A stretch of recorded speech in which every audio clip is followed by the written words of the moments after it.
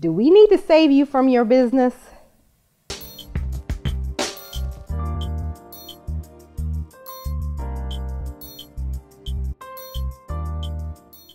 Remember the book Frankenstein?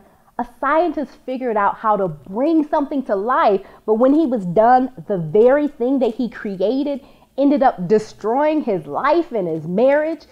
Yeah, it wasn't very good at all. But let me ask you, are you building a Frankenstein business?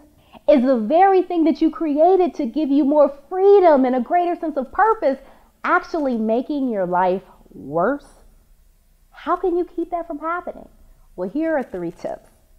Number 1, be intentional. When I started my coaching practice in 2009, I was straddling 2 states. And so I did all my coaching by phone because it was important for me to be able to serve my clients wherever I was or wherever they were. Now, sure, they asked me to use Skype, and those that were in the same city wanted to meet face to face, but I said no. And guess what? They said, okay, you can say no.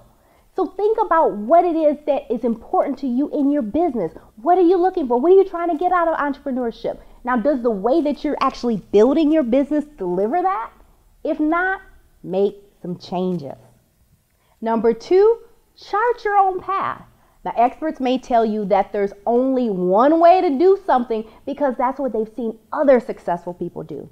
But don't be afraid to ask, is there another way? Every best practice was once a groundbreaking idea.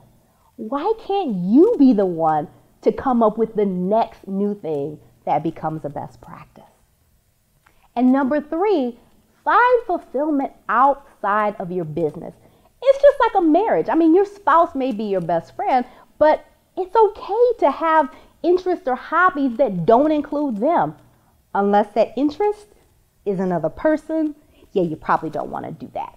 But think about this. If you are eating and sleeping and drinking your business every single day of every single hour, you are going to get sick of it. So get yourself some hobbies, doggone it. Make some friends. Spend some quality time with your family. Your business is not going to fall apart because you stepped away from your laptop for 3 hours. Here's the bottom line. If you're not intentional about the business that you're building, just like Frankenstein's monster, it can come back to destroy your health, your relationship, and maybe even your life. Ask yourself, what do you need? What's most important to you? And make sure that your business is not in conflict with that. So what's most important to you? What do you need to do to make sure that you're not building a Frankenstein business?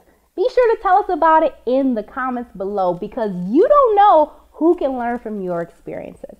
Well, that's it for today, but be sure to subscribe to our YouTube channel, StartupLifeSupport.tv, and share because you never know who in your network needs to see this. So until next time, build your business intentionally or on purpose.